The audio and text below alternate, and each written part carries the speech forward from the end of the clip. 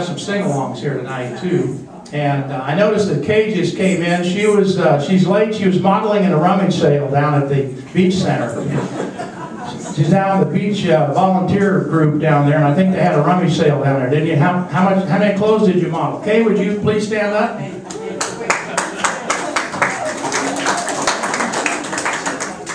Well, it's good to have you here.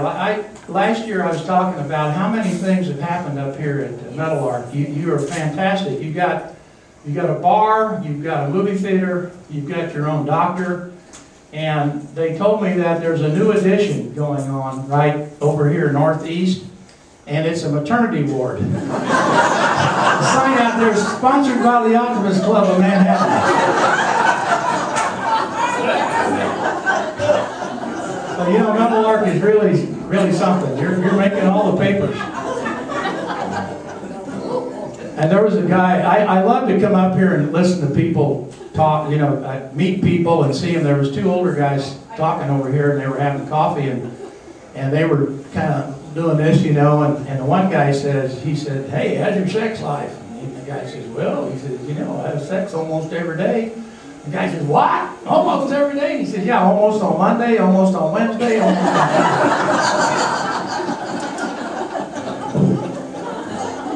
almost every day."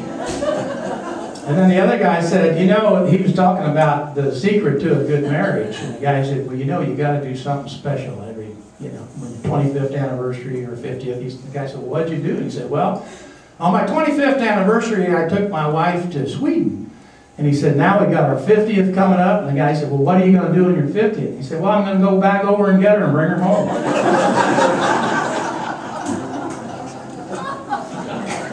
Another guy standing out there said, this is a good one. I was going to put this on my little plaque in the woods. The guy says, "If a man is in the forest all by himself with no woman around, is he still wrong?" And Kay says, "Yes." Did you hear about the Manhattan Mercury has the greatest headlines last night? I don't know if you heard about it, but the Riley County, they had a burglary out there, and they stole all the toilets out there at the police department, and the headline was, "No leads, police have nothing to go on."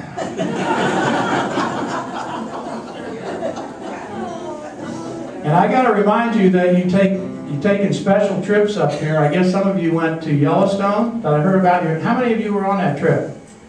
Wow, there's a couple out there. Well, we went in August and had a great time, and we got your itinerary. You really had a great trip.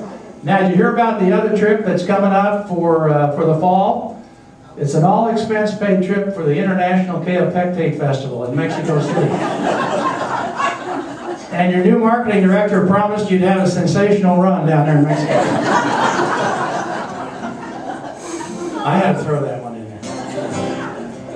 And I got to tell this one to Doctor is here again tonight. Dr. Durkee, you know, has been living up here. You all know Dr. Durkee over here in the yellow shirt. And he goes to the bar, and he likes a special kind of drink. And so the last time they had these guest bartenders, I guess you have them every week or something, new people, they come in. And so Dr. Durkee went up and he said, he told the bartender, "I want an almond daiquiri." And so the bartender said, "Oh, almond daiquiri." He went back and looked around. He couldn't find any almonds, but he found some hickory. So he thought, "Oh, you know, we'll just throw the hickory and he won't know the difference." So he brought the drink over to Dr. Durkee and he said, "Here's your drink." And Dr. Durkee took a sip and he said, "This is not an almond daiquiri, is it?" He said, "No, it's a hickory daiquiri, Doc." That's my Dr. Durkee story. I always like to have him here because I can tell him. Okay, let's do a little